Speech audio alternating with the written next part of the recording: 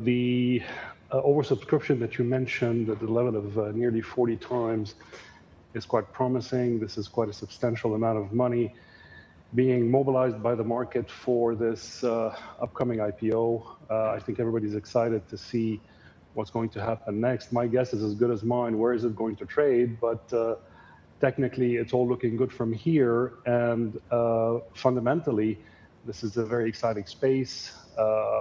It's innovation in Abu Dhabi. It's innovation in the IPO market. So we're all looking forward to see what's going to happen today. Absolutely. I believe there's something like 4 IPOs in the Abu Dhabi market slated for 2024.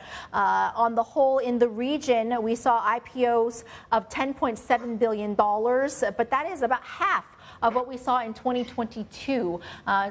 For the region as a whole, in the UAE, how do you expect IPOs to perform this year in terms of the number of listings, in terms of the funds raised?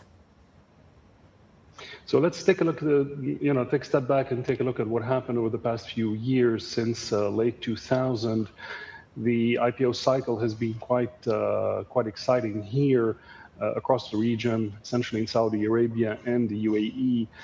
2022 was a bumper year by our estimates.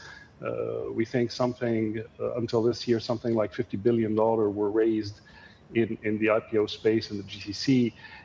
It's all looking good fundamentally, top down, for this strength in the cycle to continue. I believe there's nearly 30 companies in the pipeline who have stated their intention to float across the GCC. So that's very promising. And, again, fundamentally, whichever way you look at it, there's no reason why this should stop. It's in the interest of everybody to see more IPOs. The regulator gains, the issuers gain, the investors have more opportunities to invest in. So there's no slowing down, it seems, at this point in time. As you say, of course, there's been some slowdown since the height of 2022. But this is a cyclical business, and this is normal. In many ways, we've bucked the trend of the international IPO cycle, so we're still doing relatively well, I would say.